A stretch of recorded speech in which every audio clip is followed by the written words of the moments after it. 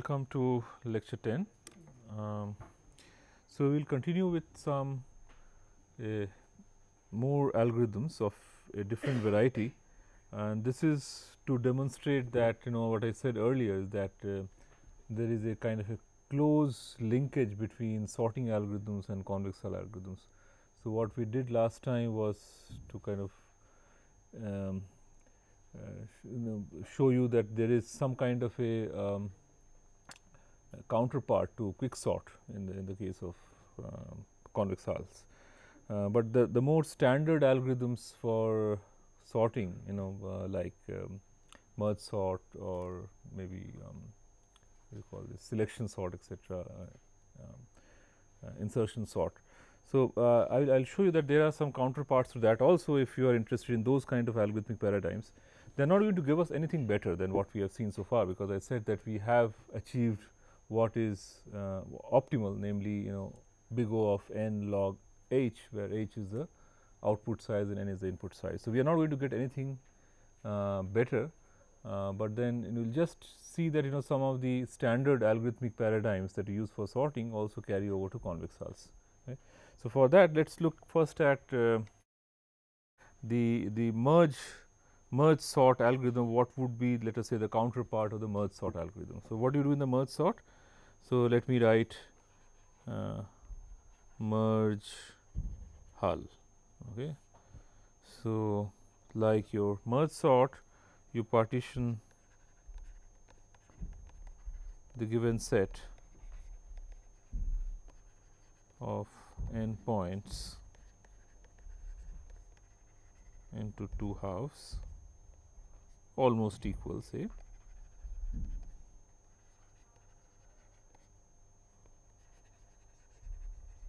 Right.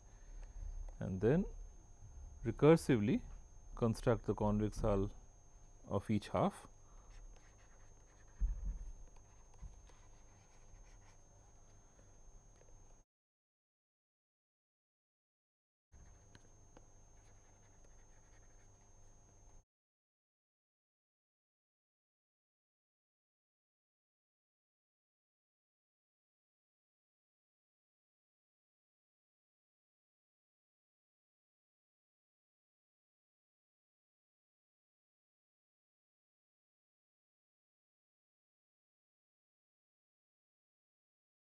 And of course, in the last step, you must somehow combine or merge CH of S1 and CH of S2 into the overall convex hull.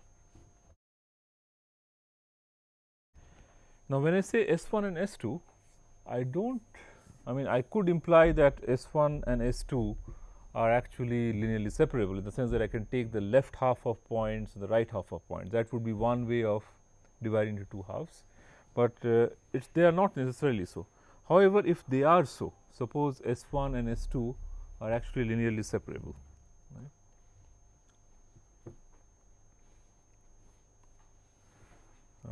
So,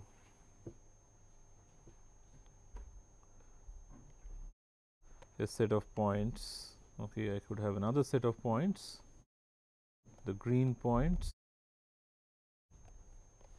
right, and they are, what I am saying, they are separated, separable.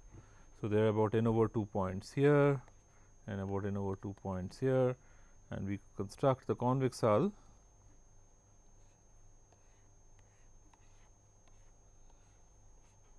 recursively.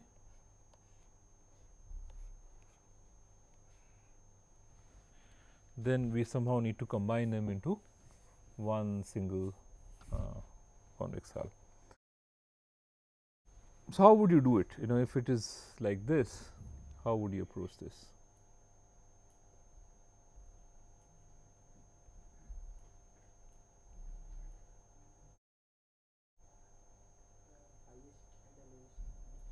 Highest and lowest. What are you going to do with the highest point in each half somehow? What are you going to do with the highest point in each half? And this one. And you are saying that you are going to join them? like this, and why should this be a part of the convex hull?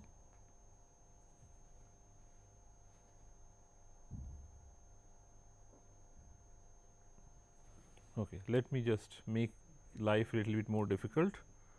So we should draw a tangent wait, wait a minute. Yeah, you've hit upon the right thing. So suppose my hull was something like this. Okay, and if I then try to join topmost points,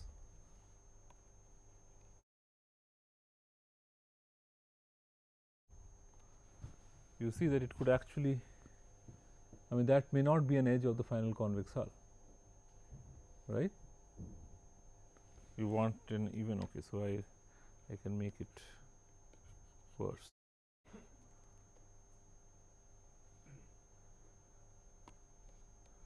So I could have a hull like this, right? This could be my right hull. So it's certainly the top, the red dot joining the top 2 points, may not be an hull of the convex hull, the final convex hull. That may not be an edge of the final convex hull. So it cannot be that. It's not that straightforward, but somehow we should be able to combine them.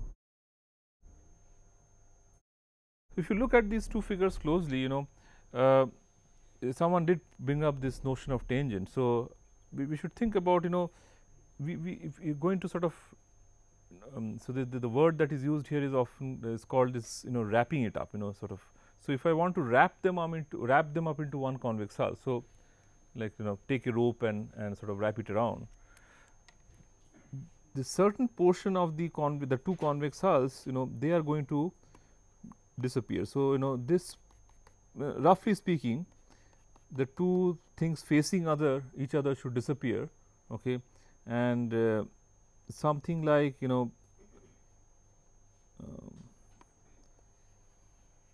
this should happen. So there is a part, namely this part and this part, okay, that's going to be part of the final convex hull. Then there are these two inside parts with the red where I have shaded. Those are the ones that are will become internal points, okay, and then we have these two things, which we can call upper and lower tangent, right. This is the overall structure.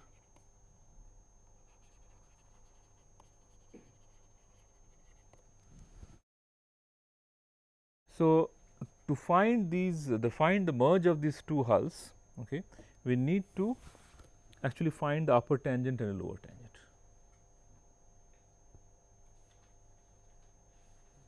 So imagine these two convex hulls, they are kind of shining objects, okay. So wherever the light shines, okay, that part gets hidden, and wherever the light doesn't shine from the other hull, it's going to be part of the final convex hull. That's the intuition, right? But overall you can see whatever be the shape or size of the convex hulls, if they are linearly separable, so I have one hull like this and another hull like this, or whatever, some oddball shape. So we are always going to basically try to find this upper tangent and lower tangent, and that's how it's going to get merged. So how would you find the upper tangent and the lower tangent? Are you convinced that there are only going to be upper and lower tangents and nothing else? The only additional structure that we are adding are these two edges, the upper tangent and the lower tangent. There are no, I am not adding any more edges to the convex hull, and of course because of that, many edges of the left hull and the right hull, they are going to disappear.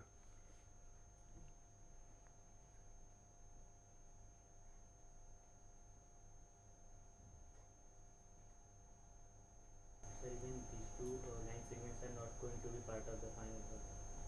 Why not? Because maybe the upper tangent which we are adding, it is making sort of some obtuse angle with the line segment just adjacent to it. No. So, what I am computing here with the upper and lower tangent, this is my last stage of the recursion. So, there is no question of doing anything else. So, what you are saying is true if we are looking into the recursion. So, at the second level or third level, whatever you compute, that may not be the part of the final hull, but this is the overall recursive structure, that I have a left hull, I have a right hull, and the overall hull of there is a combination of the left and the right hull. Then we compute these two tangents, and that is about it. How can these not be part of the final hull? What we are taking in the left hull, we are saying that this is the topmost point of the left hull. No. That's the counter example I gave. So, it may or may not be the topmost point. We have to compute them. The topmost point I gave in the previous example itself. The topmost point. Look at the red dots. These red dots, okay, intersects this thing. So, it cannot be a part of the this edge cannot be part of the. So, that is not the tangent. Essentially, what we are saying is that this is not the tangent. Let us say AB is not a tangent. Simply not a tangent, because there are vertices of the right hull that are above the tangents, above this line. So, it cannot be the tangent. The tangent by definition must connect 2 points, okay, and the remaining point should be strictly below that. Okay. So, in the second figure, my upper tangent is a tangent because it connects 2 points of the input set, okay, and the remaining points are below it. There might be a possibility when one tangent from one cell will not going to intersect the other. No, I did not get that part. So, one point from one tangent will not? So, suppose you start from a bigger right hand side, and you try to draw a tangent from one point which you think. No. So, I do not know which point the tangent, I do not know the. So, what we do not know are the points of support.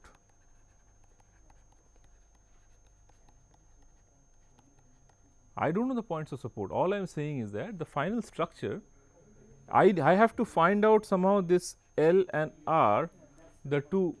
So, the L and R may not, I do not know what points these are. These may or may not be the topmost point of the two hulls, absolutely not. That is the counter example I gave in the previous example. All I am saying is that as long so that the final structure will be such that there is a tangent, there is an upper tangent and there is a lower tangent, and we have to find the tangent. Getting this, L and R should be boundary points of the. The L and R has to be some boundary point of the hulls. Can't there be a case that we cannot have a tangent? How can you not have a tangent? So, first of all, let's convince ourselves that whenever there is a convex hull or convex polygon, whatever you call it, okay, and I give you any point outside of the convex polygon, you should be able to draw a tangent from this point, right. So, where is the question of not being able to draw a tangent? Sir, but this point should also be okay. So, I can always draw a tangent from a given point to a hull. In fact, we can draw these two tangents, to be precise. Okay, we can draw exactly two tangents. Okay. So, maybe one should think about this problem first, because here we have, it seems like slightly more complicated, because we have a left hull and the right hull, and we are trying to draw a tangent, and we do not know the point of support on either the left or the right. Okay. When I define a point P like this, I am drawing a tangent from that point P to the hull, and these are not known to me, which we are supposed to find out. So, let us say some y1 and y2.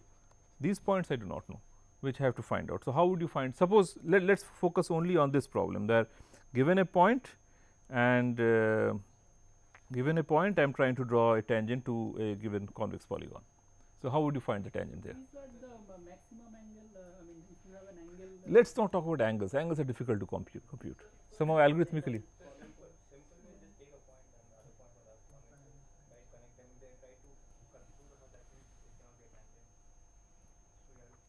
Right. I mean, by definition, I mean, if you can do a kind of a brute force method where you can say that, okay, any point that is a tangent, okay, has the following property, that this is what kind of a turn. Okay. So, if I am trying to find the upper tangent, okay, and what is this turn?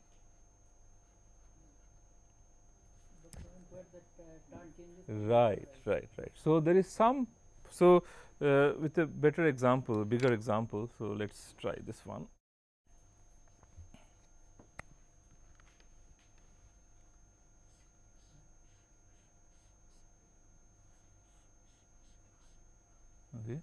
and I have a point P here.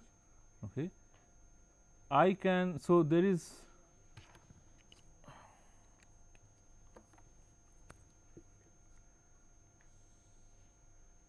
so here is a left turn. Okay. This is a right turn, this is also a right turn. Okay. But at some point, it switches from a left turn to a right turn. Okay. And where it switches from a left turn to right turn is this point. So, that is the upper tangent, and likewise you can look at the lower tangent. Okay. So, we should be able to somehow find that quickly. Why can we find that quickly? How quickly can you find it? Are you convinced that we should be able to find it in? So, it is like this, we have left turn, sorry, right left turn, left turn, left turn, left turn, left turn, then suddenly right turn, right turn, right turn. Okay. And I am saying the first point that we have a right turn, that is the point that we are looking for.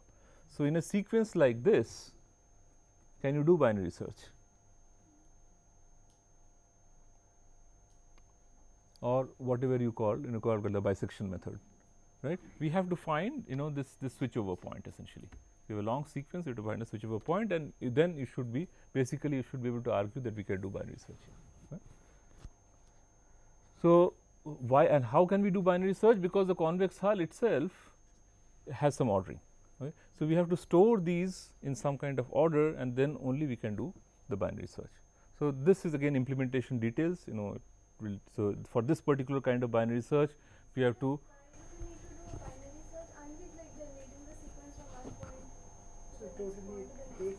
No, the point is why do we need to do binary search and not what? And not like we get to know where it switches from the left turn to right turn by generating the sequence only. No, how much time will you spend for that? Yeah, but I'm asking. I asked the question: how quickly can you do it? You can do it in linear time. You can do. See, we are looking at only this point of finding the tangent from a given point to a convex polygon.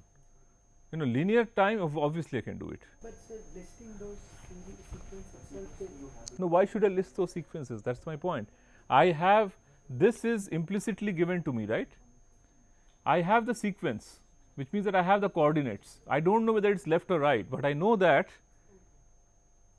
it's just one level above, it's just one level above the normal binary search I do. I'm not doing it on values. Okay, I have the coordinates. Okay, so actually what I have are coordinates. Okay, I have some x1 y1, x1 y1, x2 y2, etc. Okay, but then corresponding to each of these points, the p sorry the 2 point, the 2 consecutive points. I take p.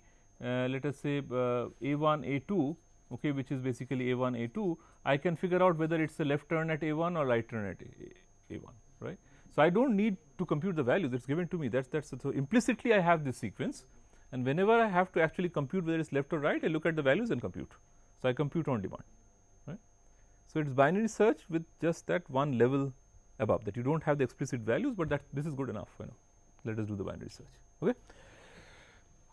So, this is about a tangent from a point to a convex polygon. Our actual problem is somewhat more complex than this. That is, we have 2 convex polygons, and these are not arbitrary convex polygons. These are 2 linearly separable convex polygons. That is why we can talk about this upper and lower tangent. Right. So, this I will leave as an exercise. How are you going to find, whatever is the required tangent? Of course, this is a very simple case where it seems like it is misleading that the 2 topmost point are so, but then you can think about a situation like this and a situation like this, and this could be the. Right. So, somehow you should be able to again use the ordering and do this entire thing in compute the common tangent, or both common tangents actually, common tangent and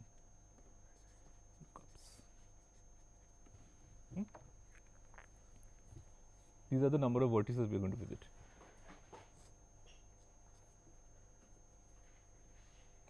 So, the vertices should be stored in a way which is a kind of a balanced search structure, or even so well. I mean, right now no, because we are not talking about dynamic situations, we are only talking about static situations.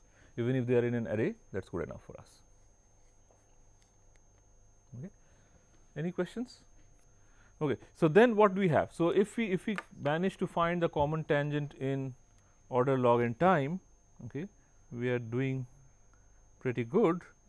That is, I can write my recurrence as t's of n equals 2 of t's of n over 2 for the 2 halves, okay, plus what? The time to find, well, there is one for merging and one for splitting. See, this merging works because they are linearly separable. Okay, so I must have found some kind of a median line, right? Right. So, this is for median division, let us say, plus order log n for common tangent. But then this whole thing together is only order n. So, this gives you immediately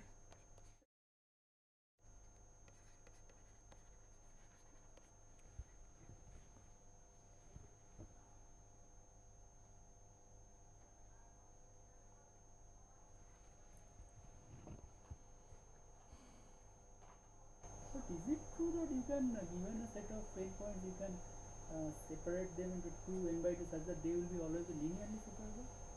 no, very simple. I take that points, project on the x axis, find a median line, that is linearly separable. I am doing the vertical projection.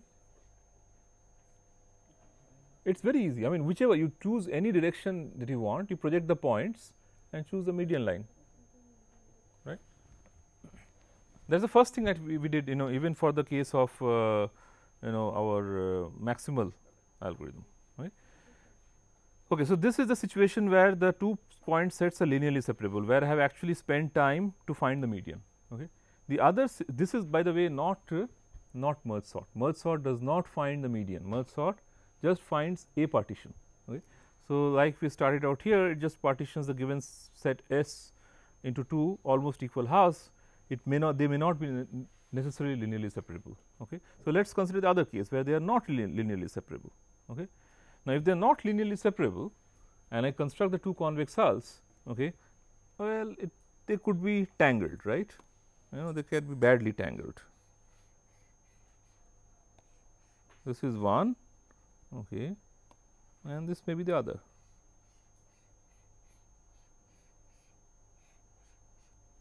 Right.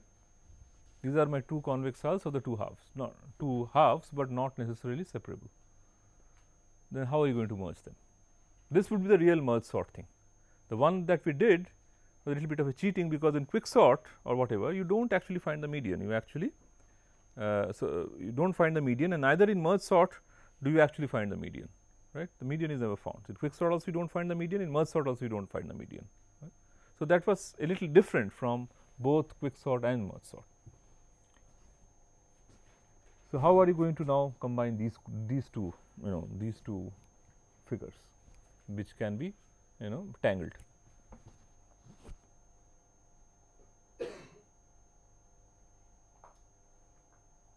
about finding tangents, but we don't know how many. Well, first of all, is it about finding tangents?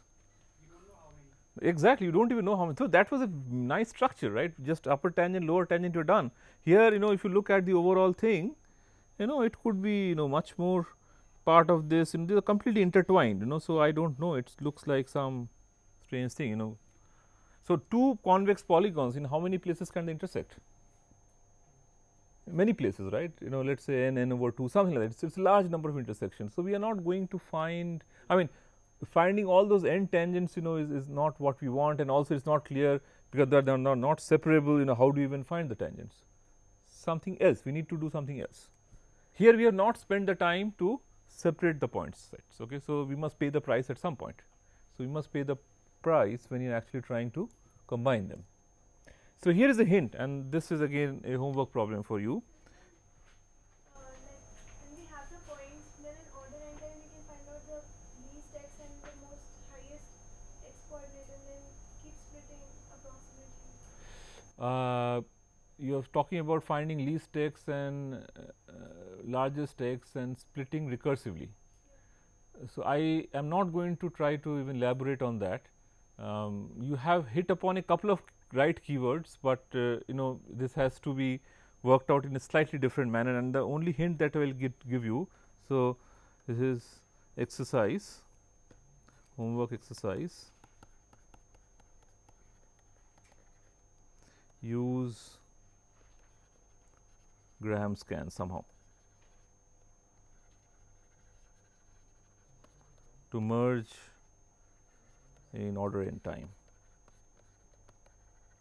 I will not say anything more, and if you have understood, keep it to yourself, just let the others work it out.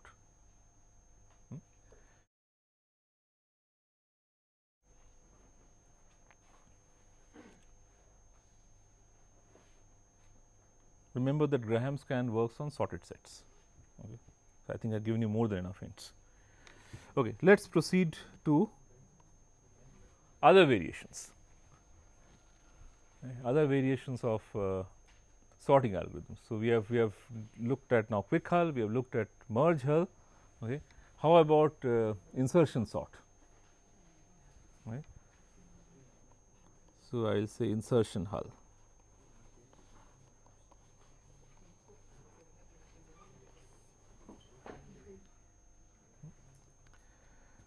So, insertion sort works in the following way, that you inductively increase the size of the sorted set, right. You are given a set of n elements, okay, starting from the, of course, a singleton element is already sorted, then you consider the second element, okay.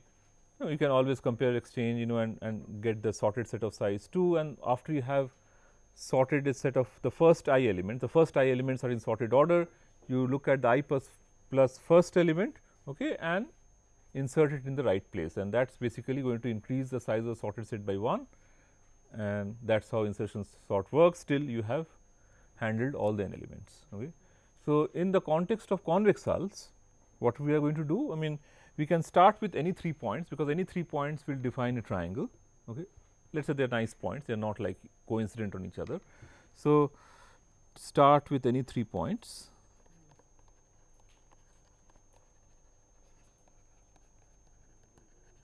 That define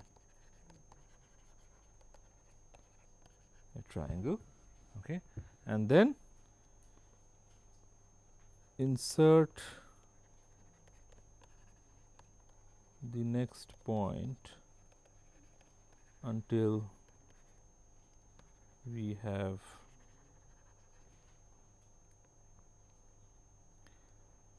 exhausted.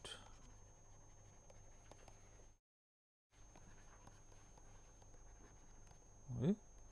And what do you do? If the next point falls within the let us call the structure C sub I, let us say the convex hull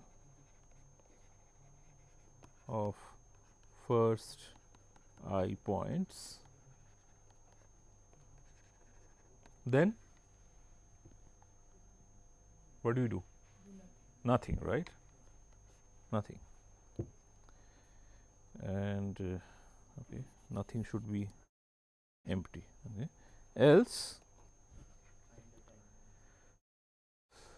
right. So, now you know why we found the tangents. Okay. There has to be some application of something, right? Everything is useful in life somewhere, sometime. Okay. Else,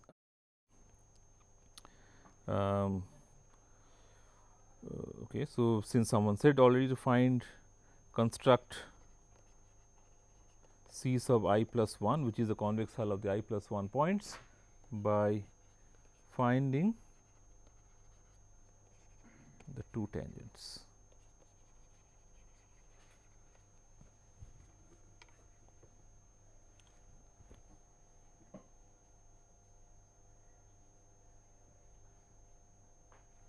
Okay.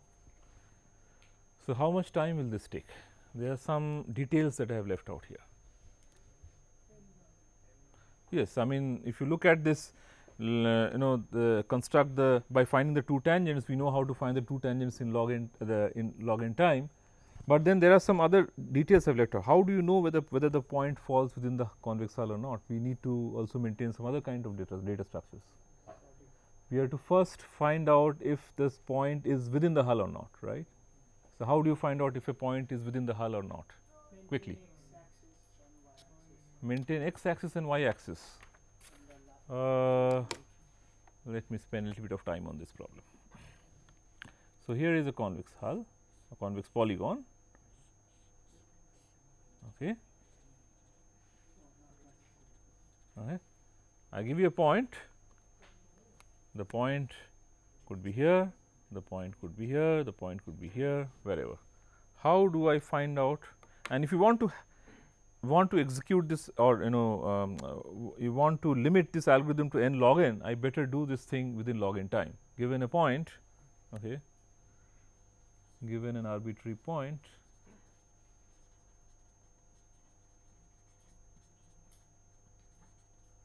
is it inside, outside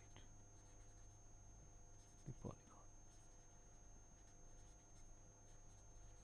Okay. One thing you are certainly allowed to do is build a data structure. If I just give you this convex polygon, it is not clear whether you can do it. So, you are allowed to build some kind of data structure. And something that you have to keep updating, because you see what is happening. You find out, you suppose I had some kind of data structure to do this. Okay. In the context of this convex hull algorithm, this is a one shot thing. Okay. Here is a convex hull, okay, here is a point, somehow you build a data structure such that given an arbitrary point, I should be able to see whether it is case 1 or case 2, whether it is inside or outside. Because it is outside, I have to find these tangents. If it is inside, I forget about it, right. But not only when it is outside, I have to find the tangents, I have to also make sure next time when a point comes, this convex hull now looks like this, okay. It is not the original convex hull, this has disappeared, right. So, I have to keep this data structure updated also. So, I can find out the centroid of this set of endpoints. Why is the centroid important? What is the centroid? First of all, I don't think we have defined the centroid. The centroid is like you have like two-dimensional coordinates, this x1 plus x2 plus xn, y1 plus y2. Okay, so it's a weighted average of the x and the y coordinate. But do you really require the centroid or any point within the convex hull? Any point within the Right. do, but I thought because that is one point that is guaranteed to be there. No, but you take any 3 points Any 3 points. and the centroid or whatever with that will be within the convex hull. Join that and see whether that segment intersects with the. But again, you have to find out whether that segment intersects. Right? So here is another problem.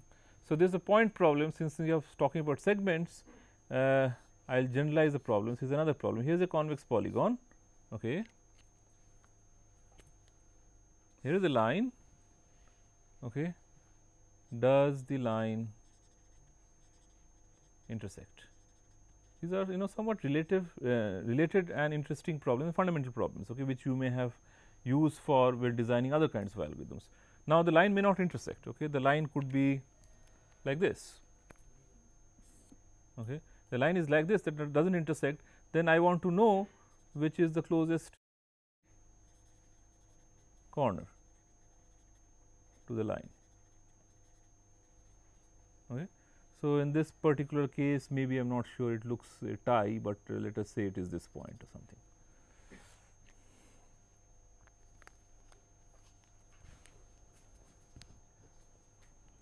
So, all these problems are somewhat related. I mean, the solution, they are somewhat related, and they basically exploit one structure.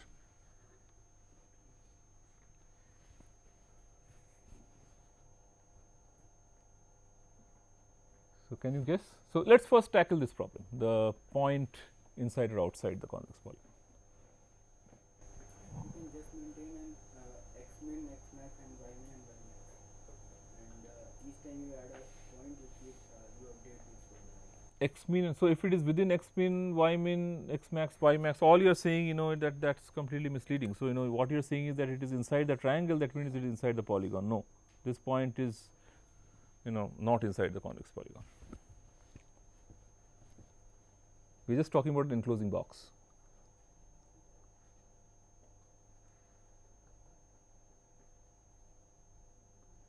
See, convex hulls are ordered, so use the ordering information somehow. The ordering is the key to solving problems quickly on two-dimensional convex hulls.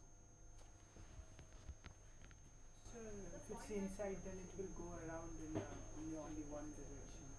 The angle. You are not going to walk around the entire boundary, right? If it's outside, there will be this maxima, and then means it will change direction. And if it's inside, it will be only in one direction. There is something to it. There is something to it.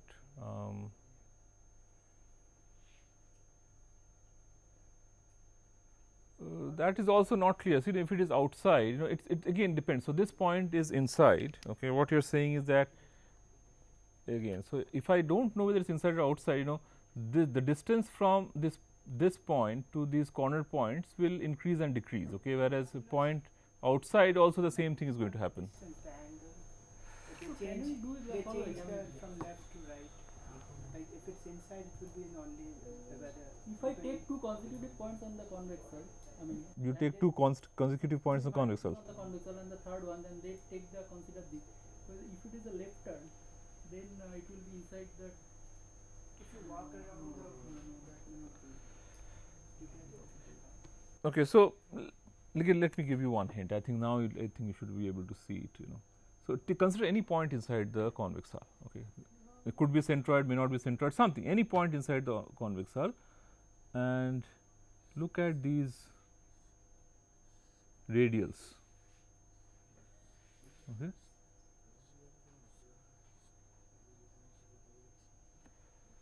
So can you given any point like this or this, can you find out which radial it falls in? Which sector, which radial? So this point and both these points are within this radial. You can say two lines and say if it's. Oh, again you need to do any. No.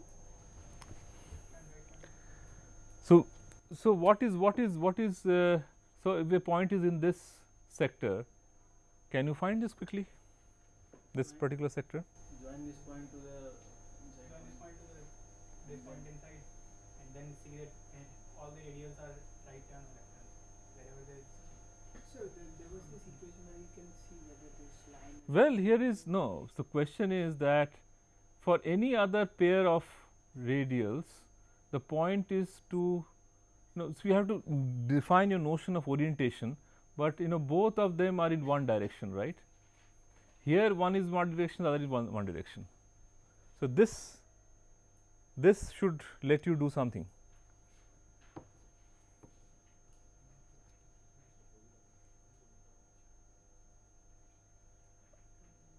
Can you do a binary search to find out?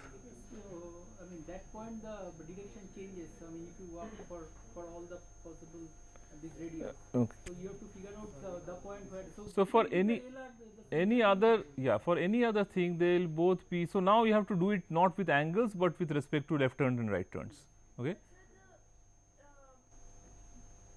The opposite angle to that sector will also satisfy the same property. No. So this is this and this is this. And the other sector will also satisfy the one on the left. Vertically opposite. Opposite to this.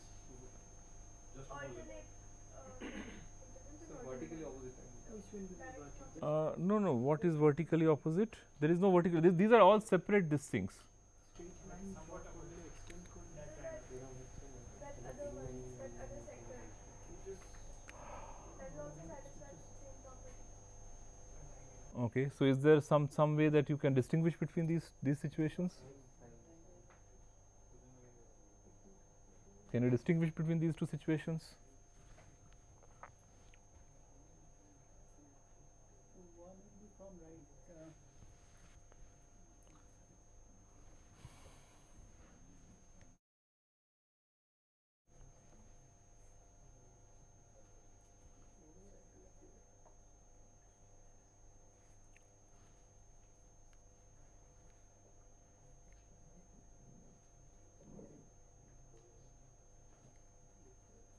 Yeah.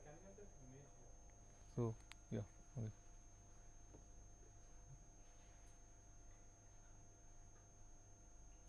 So, what is special about this particular sector as opposed to any other sector? So, you take any two consecutive things, they have to be on the same orientation, but these are on the different orientation. That is true for every other sector. So, what is So if you number the lines, yeah? Let us say 1, 2, 3, 4, 5, 6, 7. Yeah. so 1,7, the sector defined by 1,7, that will also satisfy the same property. No, how can it be? Because they are both on in this direction or both on this direction. They are not this direction and this direction. No, but if you consider the left turn and right turn, No, so what is your left turn, right turn here? So let's see. Just one moment. Let me draw another figure.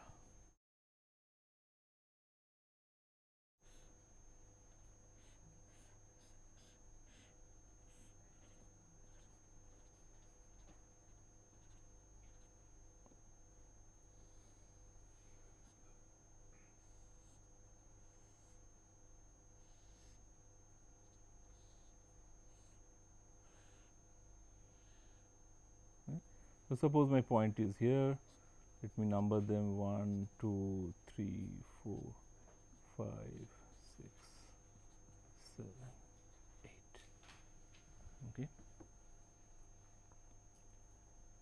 So the claim is that this is the only sector where you have the 2 points, the 2 lines on the 2 directions. Anything else, both the points are on either they are on no. So you have to somehow break the orientation. So circular things can be broken up into 2 parts. yeah, but if we, like, the only question is that if we use the left turn and right turn, So where are you using the left turn and right turn? It depends on that. Which if we join that point to the center, to the center? No, why should you join it to the center? How are we walking? Which way are we? Then how are we? How are you obtaining the left and right? By joining Join the corner points to this How do point. you want? Well, Joining the corner points to this point and then left, right from there.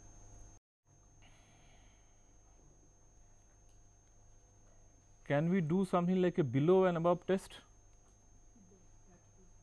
Below and above test. Below, so this these are lines. Okay, so look at a line and look at the below this line and above this line. So again, 1 and 8 will satisfy the criteria. So there is no way that you can break the symmetry. No, the angle is obtuse angle is obtuse. And sir, if you do with that center and above and below more sector, including that sector will also be satisfied.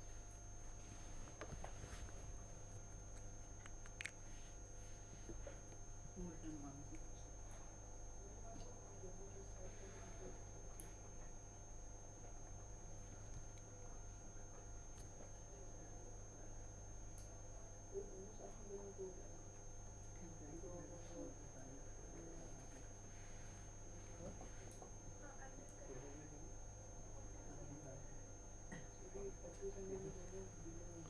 So what I don't understand is these are all separate things. These are don't think these are extensions. This is one sector. Okay, this is another sector. This is another sector. So what is these are cones basically. So why is it? I mean, and these cones are ordered in some way. So why can't you find out which cone contains this point? Depends on how we're doing it, right? No. So I'm asking you find out how to do it. So the simple left turn and right turn will not work. Okay, so what will work? Something has to work. We have to consider the angle the cone makes. No, we are never going to compute the exact angle. But we can just say compute the obtuse and acute angle if it is less than 90 or greater than 90. below one and above one. See, all you are saying is that here is a cone. Can I find out if the point is here or here? Is this your only problem? Here is a cone. Okay. Can I distinguish that a point is here vis-a-vis a point is here? So then why can't we use the same test there? All you are talking about, here is an obtuse angle and here is an acute angle. But we are certainly not going to find out the acute or the obtuse angle to find out if the point is outside the cone or inside the cone.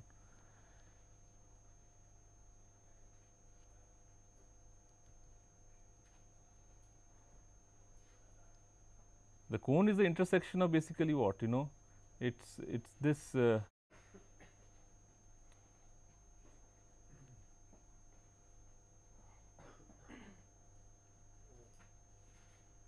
If you can't find out if the point is inside the cone or not, you can't even find out if it's inside a triangle, right? So that is a test that. What's wrong with the standard technique of shooting a ray? Okay, I think I'll not spend any more class time right now. So I think I'll let you think about it, and if you don't have an answer tomorrow, we'll discuss it again. Okay. So once you have the point, which cone it is in. All you need to do is find out which side of this line it is in, whether it's inside or outside, right? Right. So my claim is that because this is ordered, the whole thing can be done in order log n time. Okay. And similarly, I will bring you back to this problem also, the problem of finding the distance from a line. The distance from a line also has some kind of a character where it is increasing up to a certain point, okay, and then it decreases, and then you should be able to again use this ordering of increasing and decreasing to find out which is the closest point to the line. So it will not be a unimodal sequence. So it will be like the distance will be, see, the distance is going to increase for a while, increase for a while, okay, and then. So it will be like, if you plot the distance from the point, okay, is going to increase, okay, and then decrease, right? And somewhere, you should be able to basically find which is the, and this is actually a circular, it's a circular shift. So you should be able to find out which is the closest point, again by using the property of that the distance is increasing up to a certain point and then it will decrease. So you have to find out where it switches. The furthest point and the closest point both can be found. Okay. So convex hulls have these very nice properties. Okay. The 2-dimensional convex, the 3-dimensional there is nothing that we can, not much that we can do. So now, so this thing we and all we need to do is maintain an ordered sequence. Okay. So maintain the ordered sequence. To maintain an ordered sequence, we can use a binary search tree, because now this sequence could be changing, because a new point could be inserted and some of the old points will disappear. Yeah.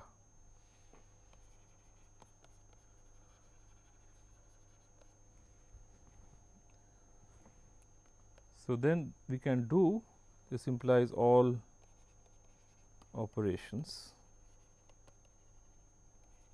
can be done. And what are all the operations? Okay. Deletion of points because of addition,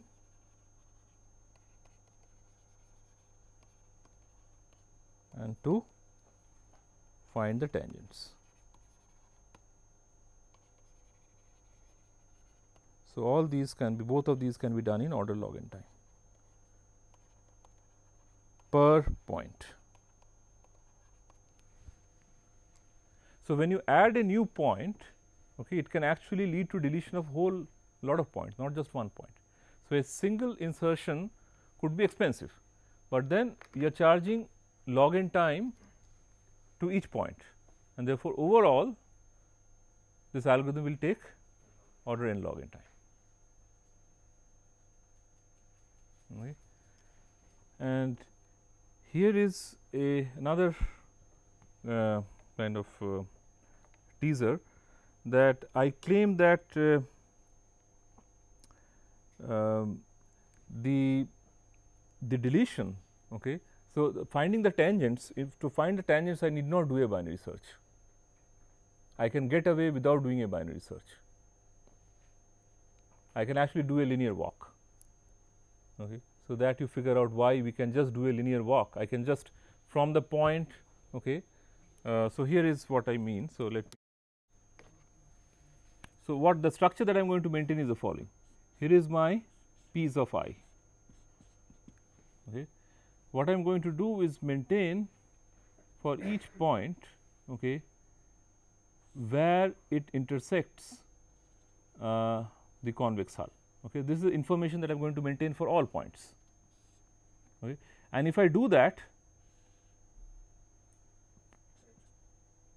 P1, P2, P3, wherever I maintain this information, which means that I have already in this process, I do not have to maintain the points inside the convex hull. I will maintain this inductively. Okay. So, for all points not inserted,